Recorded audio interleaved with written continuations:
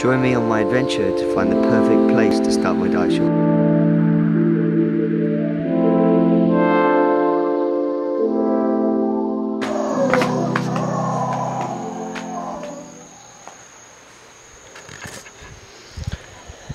Just woken up to the weirdest sound. It's like a combination.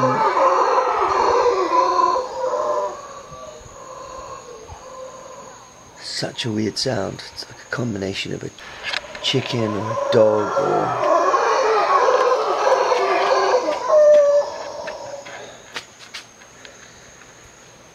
It's like the hand of the busker.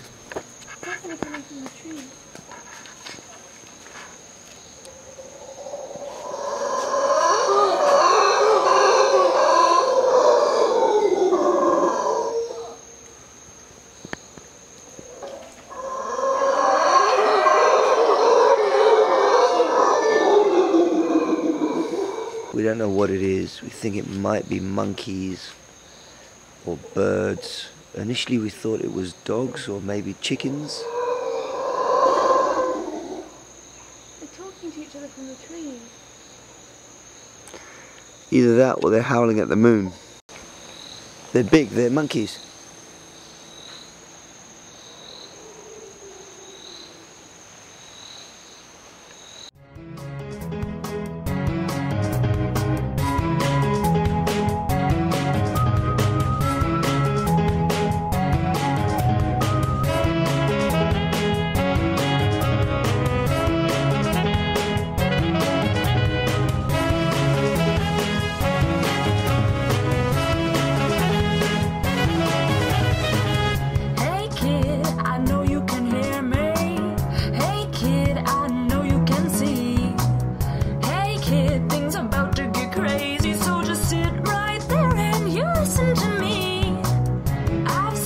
Okay, so last morning in Boca Brava, it wasn't at all what I expected, but morning we heard this loud noise and it was monkeys jumping around, so that was amazing.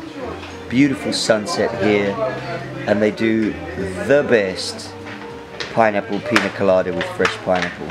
So Boca Brava, goodbye. Our next stop is heading towards the mountains near Boquete.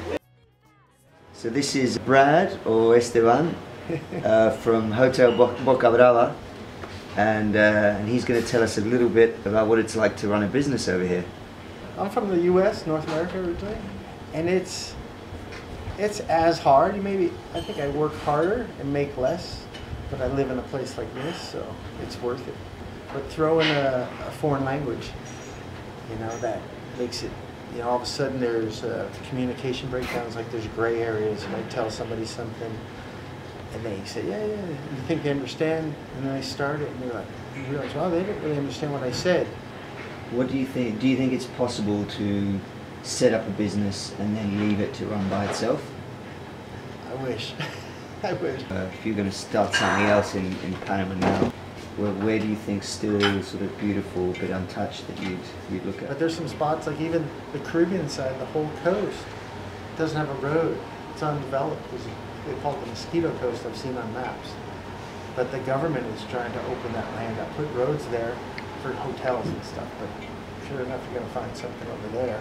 I'd say for adventure, Punta Rica. Super cool spot. You've either heard about it or you're an adventurer looking for a spot.